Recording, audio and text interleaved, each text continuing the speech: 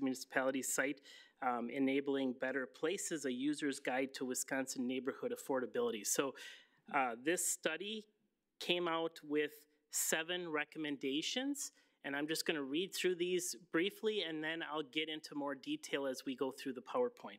But the first recommendation was to allow multi-unit housing as a permitted use in single-family zoning districts, which have historically included 2-family and multifamily. The second one is to realign lot widths and areas to match historic patterns favoring narrower lots. The third one is to reduce setbacks to historic distances to allow greater use of existing lots. The fourth is to allow accessory dwelling units by right for all single-family zoning districts. Number 5 is to permit residential uses, including multifamily in commercial districts. Number 6 is to reduce or eliminate parking minimums. And number 7 is to assess and streamline the subdivision and workforce housing application process, including standards that direct development outcomes and a time limit on municipal response. So starting out with the first recommendation, allow multi-unit housing as a permitted use in single-family zoning districts, which have historically included 2-family and multifamily. So under the current City of Sheboygan zoning ordinance, we do not allow multi-unit housing by right in single-family zones. So to give you a feel, the map on the right of this screen are the single-family zones within the city. So the darker is suburban residential 3. You can see those as primarily in the far north and the northeast side. Under a single residential 3 zoning district, it is 3 dwelling units per gross acre, and the typical lot size is about 10,000 square feet. Suburban residential 5, or SR5, is 5 dwelling units per acre with a typical size of about 6,000 square feet. So the picture there shows you a typical northeast Sheboygan neighborhood. That neighborhood at 5th and Euclid is zoned suburban residential 5. So you can kind of see the density of those neighborhoods, and this designation preserves and protects the suburban residential community character for those who want to live in this environment. So if we were to adopt this recommendation, this is what you would get. This apartment building could be built, sorry Roberta Flicky-Pineski, this is over the top of your house, but this, But if somebody wanted some Great Lake views, they could build a multifamily housing development of this sort in this zoning district by right and wouldn't have to go through any type of approval process. So what we have today, the way it currently stands, is in order to do that, you would have to go through a rezone process, which triggers a rezoning hearing of the Common Council, and the neighbors have an option to come in and talk about it, and you have a more public engaged process than just allowing these types of units to pop up wherever you want in these single family districts. So that's just a representation of what would happen if we would adopt that recommendation. The next recommendation is realign lot widths and areas to match historic patterns favoring narrow lots. The City of Sheboygan currently has very narrow lots. Our standard lot size, our minimum lot size, is 6,000 square feet, which is 60 feet wide by 100 feet deep. And this lot size allows for a little bit of side yard, not a ton, but some side yard on both sides of the house. The pictures on here shows what a 60.4 lot size looks like and what that is from the street, and you can see that there is some green between the garages and the house on the side yards, and it's not typically densely packed. It gives you some opportunity around the property. If we were to go to a 40-foot wide and take this recommendation, which we have some of these lots in the older parts of the neighborhood of the city, you can see that the narrower lots tend to cause more issues with where do you discharge your sump pump? I live on a 40 by 100 lot, and I struggle every day with the neighbor's sump pump flooding my basement when it rains, and where do I put my sump pump water? So that's a challenge. And it also tends to lead to more neighborhood disputes and then higher police concerns. So you can see in the image, the house is right on the property line. There's very little setback in side yards. So the recommendation now of keeping our keeping what we have is where we're at. From a standpoint of denser isn't always better. It creates additional issues for us. So I think this recommendation might be more geared towards suburban areas that have a lot larger lot sizes than we do, but we're already pretty densely packed with what we have. The next recommendation is reduce setbacks to historic distances to allow greater use of existing lots.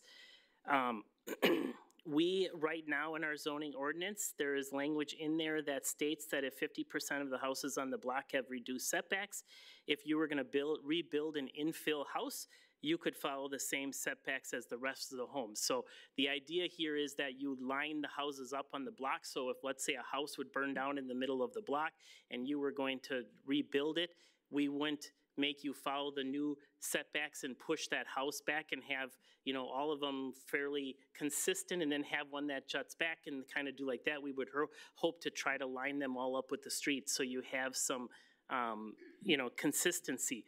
We also have a process through the Board of Zoning Appeals that would allow one to apply through a public process to request an ordinance change. So, and the Zone of Boarding Appeals deals with this on a regular basis and issues hundreds of these a year to help facilitate redevelopment and reinvestment in our older neighborhoods by reducing setbacks and working through those processes. So we have a means to be able to do that, and we've been pretty responsive to those needs. The next recommendation is allow accessory dwelling units, or ADUs, by right in all single-family districts. So this is a good way of thinking of an ADU, or an accessory dwelling structure, is a mother-in-law suite or some type of other family housing unit. So an ADU is a secondary housing unit on a single-family residential lot.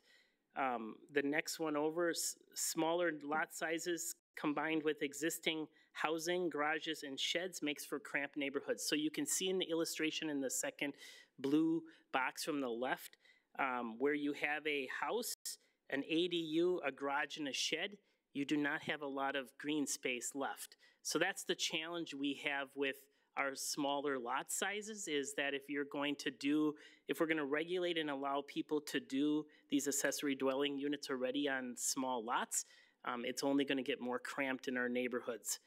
Now, is there some opportunity for accessory dwelling units maybe on top of a garage or some kind of existing structure? I think there is some possibility for that, so we'll have to analyze that going forward. And then a concern to be considered is when they are sold, do these ADUs become rental units? Or another concern is the density get too high. We had this on Erie Avenue where Habitat just finished the new homes. There was houses double wide, triple wide in there. And then you kind of create this little neighborhood within a neighborhood, and the police can't see what's going on, and you just create crime issues because you have all this densely platted houses on top of houses. So, those are some of the concerns that need to be looked at. ADUs may be feasible on larger lots. Some communities have allowed these through a conditional use permit, allowing neighbors to be part of that process. So I think there is some possibility out of all of the recommendations. This is probably the one we'll explore a little bit further to see if there is any possibility in zoning districts that have larger lot sizes, but in our typical lot size in the central city, we're not recommending adopting this clearly because of the issue of being so densely platted. The next recommendation is permit residential uses, including multifamily in all commercial districts. So we do that right now.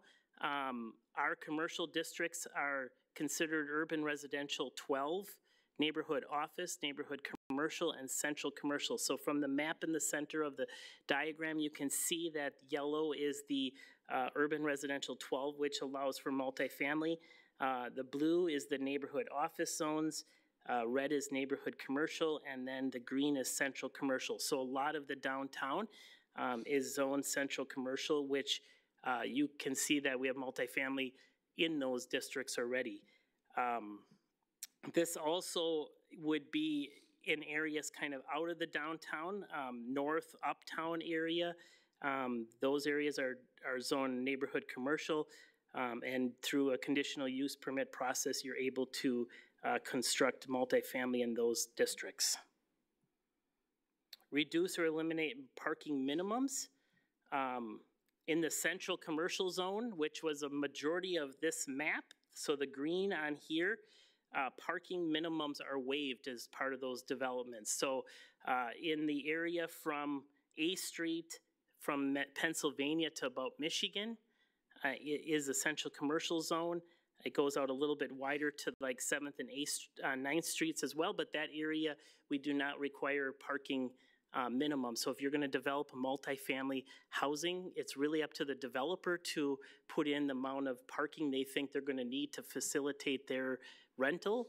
But if they wanted to go less or not have any at all, that's their prerogative, and they can do what they want in those areas. In the other zoning districts, there's variances are recommended as part of the conditional use process. So you can get lesser amounts in the other ones as an exception to the conditional use permit. So when they come in for plan approval, they can request that, and most of the time those are granted. The last recommendation is to assess and streamline the subdivision and workforce housing application process, including standards that direct development outcomes and time limit on municipal response. The city of Sheboygan does not have a problem with this. You can get a plan approval if you follow the process and get everything in within 30 days on average.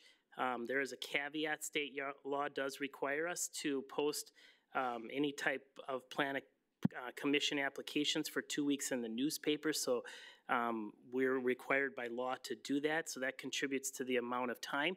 But for new subdivisions, you could have plan approval for the preliminary plat to move forward with the project within 60 days, including the additional steps that are required by law. The toolkit recommends 90 or fewer days for approvals, and I know there's a lot of communities across the state of Wisconsin that take 90 plus days to get approval. We've streamlined that process as efficient as we can and can get that done in 30 to 60 days. Most of them are a 30-day time frame. So the only recommendation that we think could use some additional look as the allowing accessory dwelling units by right in all single-family districts with larger lot sizes. So we're doing an analysis now to see if there's any opportunity for that, and if there is, it would come back to this body as part of a zoning ordinance change to see if that would work for us. So that's it in a nutshell of the recommendations. Does anybody have any questions? Questions, comments, concerns, thoughts, ideas from council members? Alder Feldy. Thank you. Chad, is this also on municipality website, or? It is. I can send tomorrow morning I can email the link to the document to all the council members so that you can read through it. That'd be great. Thank you. Any other thoughts, comments from alders? Alder Prella.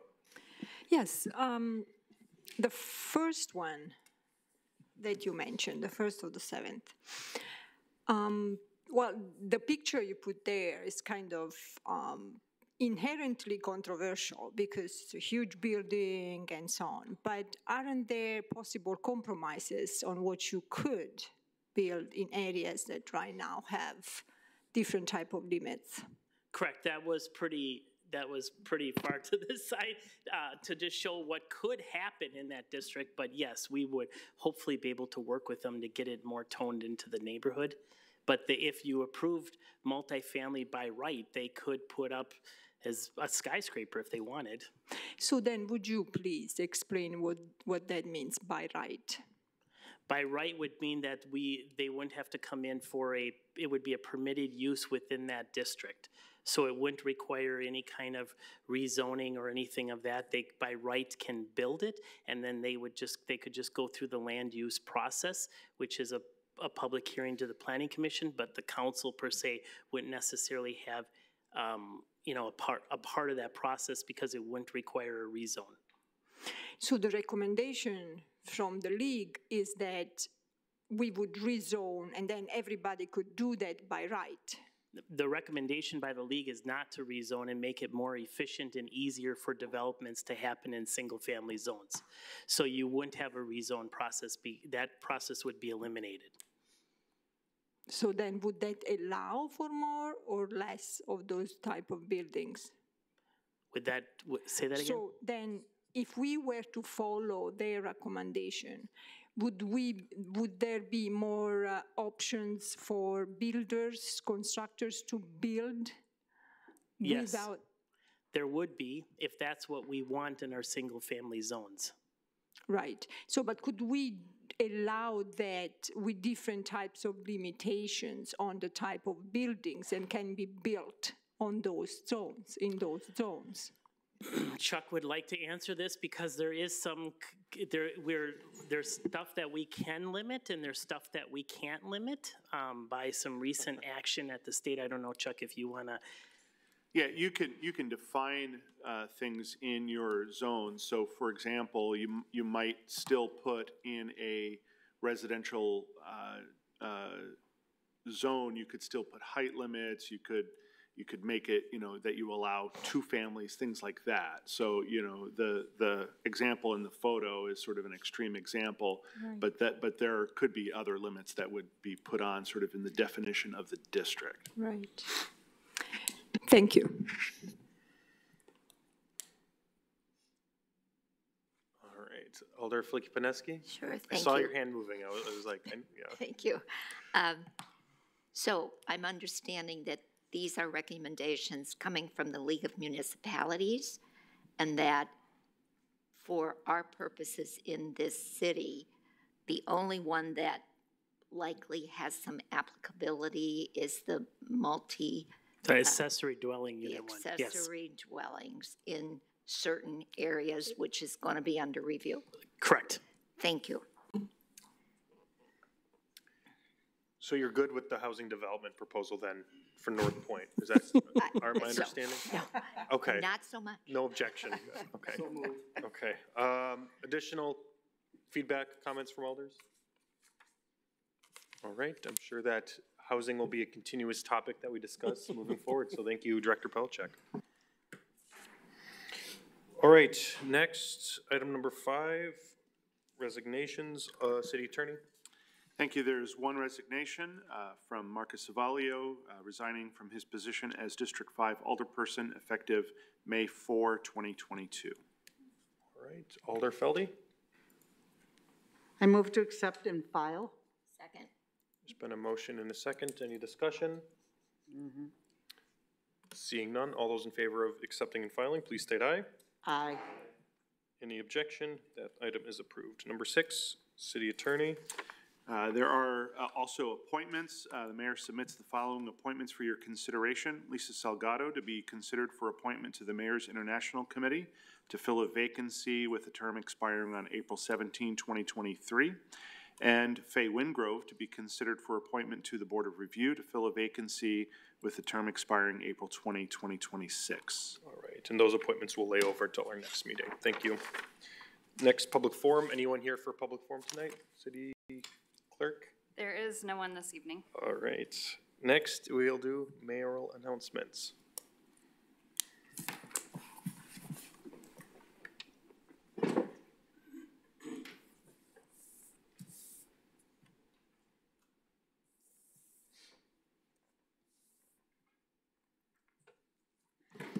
Well, good evening, everyone. Happy Monday here in the sunny Wisconsin weather that we're having in May. Great kick to May.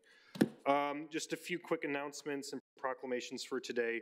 Just a friendly reminder that this Wednesday is the highly anticipated community town hall, which will be on May 4th at 5:30 p.m.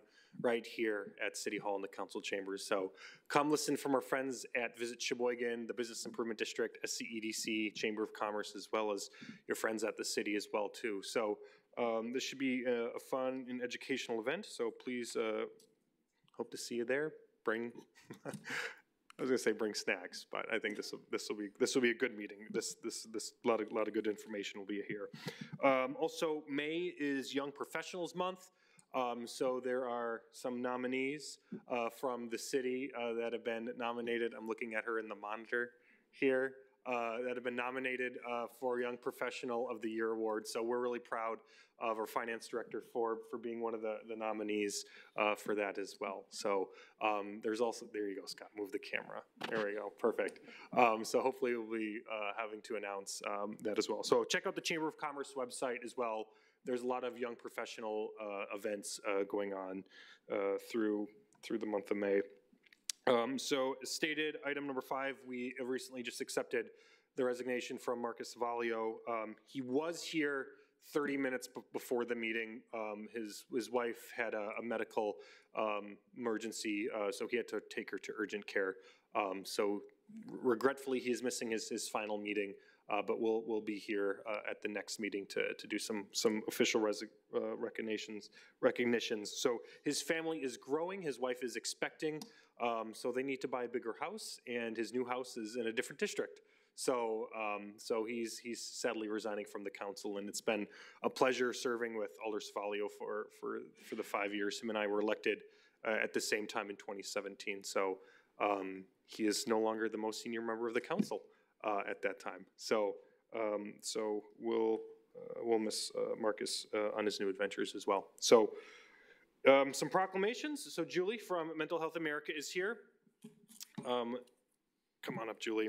So we'll be doing a proclamation for Mental Health Awareness Month, and I'll quick read the proclamation here. Whereas mental health is essential to everyone's overall health and well-being, and whereas all Americans express times of difficulty and stress in their lives, and whereas prevention is an effective way to reduce the burden of mental health conditions, and whereas there is a strong body of research that supports specific tools for all Americans to better utilize and handle our challenges and protect their health and well-being, whereas mental health conditions are real and prevalent in our nation, and whereas with effective treatment, those individuals with mental health concerns can recover and lead full positive lives, and whereas each business, school, government, agency, healthcare provider, and organizations promote the well-being of mental health and supportive services for effective treatment. Now, therefore, I, Ryan Sorensen, Mayor of the great city of Sheboygan, do hereby proclaim this month, May 2022, as Mental Health Month.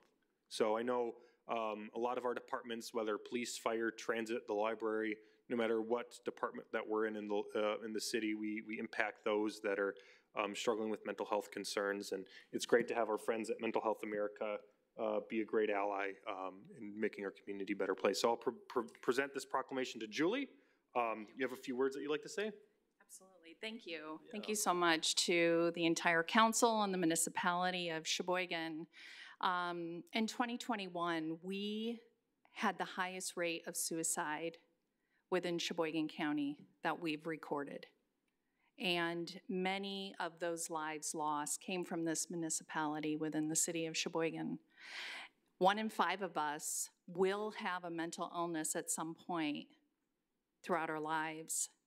And 50% of mental illnesses present themselves before the age of 14, 75% before the age of 24. And I want to say to the entire council and anyone that's listening out there, let's look out for each other. This is a tight-knit community here in Sheboygan County. If you see somebody that doesn't seem right, say something, get them to the appropriate people. And I would just want to give a shout out to law enforcement. They do so much within this city. They take thousands of calls each year for mental health, and they're acting as social workers. And I just want to give a shout out to all of the work that you do here.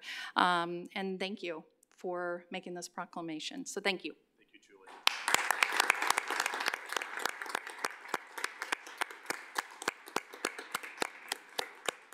I missed my sticky note here when I was talking about Marcus.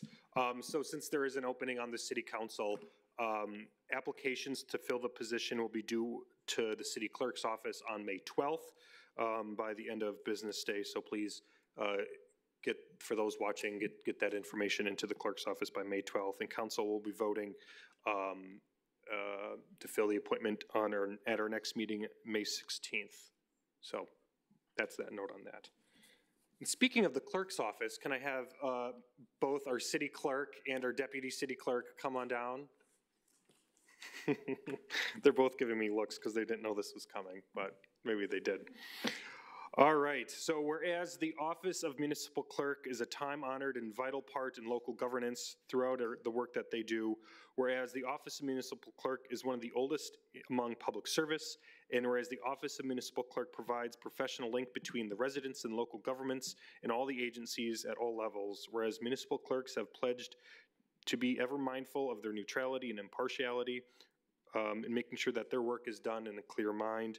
And whereas municipal clerks serve as the information center of all functions of local government, and whereas municipal clerks can continually strive for improvement of administration throughout the city, and whereas in most appropriate, we recognize the accomplishments and all the great work that our municipal clerks do. And whereas Municipal Clerk Week is celebrating its 53rd anniversary in 2022, and now I, Ryan Sorensen, Mayor of the City of Sheboygan, do hereby proclaim this week, May 1st through the 7th, as Municipal Clerks Week. So it's an election year, so there's 4 elections, 2 down, 2 more to go. So we're really blessed. We do set the gold standard in having municipal clerks here. There's a lot of moving parts, working with the council members, preparing agendas, doing recounts and ties, which was a first for our clerk's office as well, but they do a darn good job, and we're so blessed to have them. So I'll present this to our city clerk, Meredith DeBruin. So anything to say? Or? All right, she just says thank you, so thank you, everybody.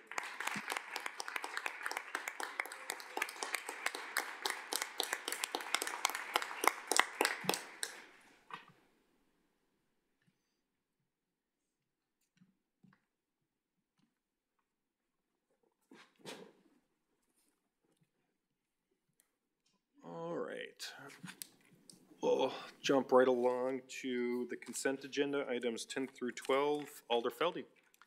Thank you, Mayor. I move to receive and file all ROs and receive all RCs and adopt all resolutions and ordinances. Second. There's been a motion second. Discussion on any items on the consent agenda. Anybody? Even Joe Trueblood came in for item 10 just in case. All right, sounds good. Seeing no discussion, please refer to your Muni code to vote. Oh, geez, I didn't do mine.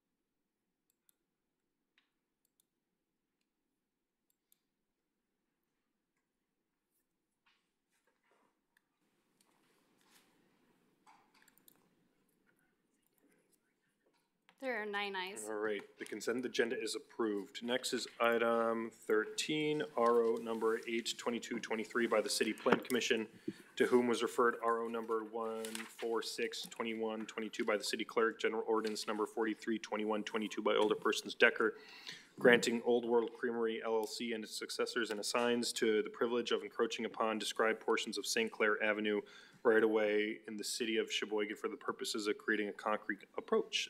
Alder Decker. Thank you, Mayor. I make a motion to file the RO and adopt the ordinance. Second. Motion and second. Any discussion on this item?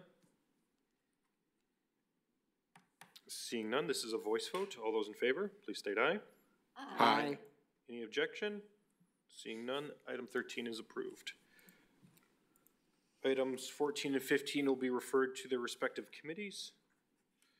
Item 16, resolution number 92223 by Alders Feldy, Flicky-Pineski, authorizing the appropriate city officials to sign the January 1st, 2022 through December 31st, 2022 contract between the City of Sheboygan and the Sheboygan Professional Police Officer Supervisory Association. Alder Feldy? I ask to suspend the rules. Any objection? Seeing none, please proceed with the motion.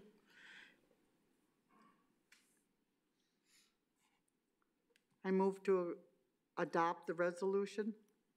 Second. Motion in a second to adopt the resolution. Any discussion?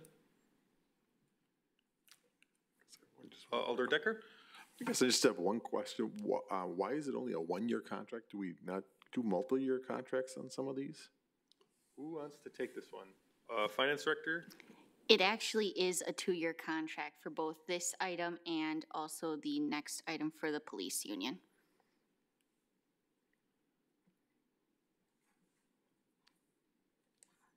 Any other discussion? Does it need to be amended? I believe looking at the actual resolution in the packet, it shows December 2023, but in the agenda item, it shows 2022. Okay. So the resolution is correct. Perfect. Okay. Thank you. Additional comments from alders? All right, this is a roll call vote. Please refer to your Muni code.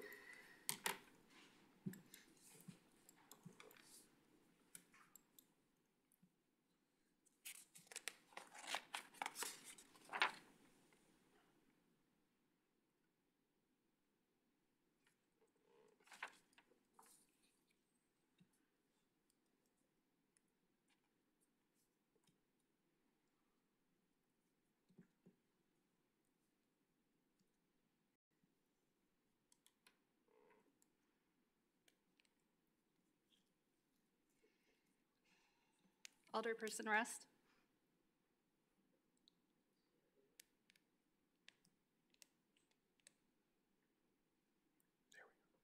There are 9 ayes. All right, that's approved. Next, item 17, RO number 102223 by Alderpersons Feldy and Flicky-Pineski, authorizing the appropriate city officials to sign the January 1st, 2022, December 31st, 2023 contract between the City of Sheboygan and the Sheboygan Professional Police Officers Association. Alder Feldy. I ask to suspend the rules. Any objection? Seeing none, please proceed. I move to adopt the resolution. Second. Been a motion and second. Any discussion on this item?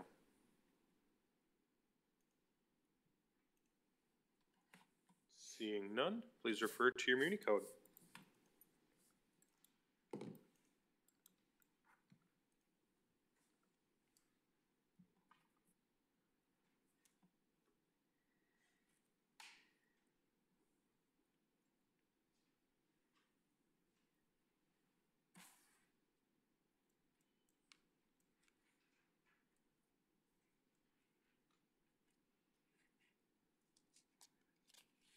Alderperson Ackley.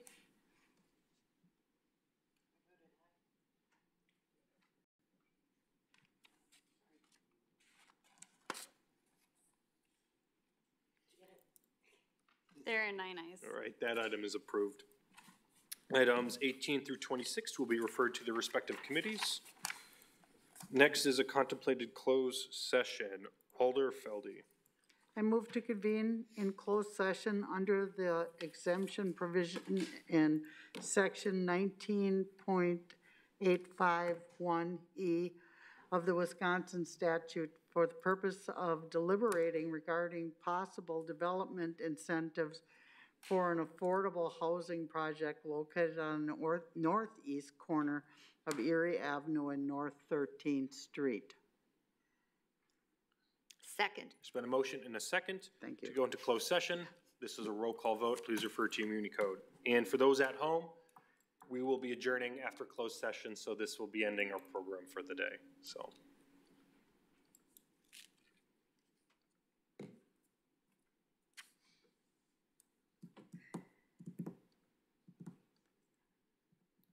Alderperson Mitchell.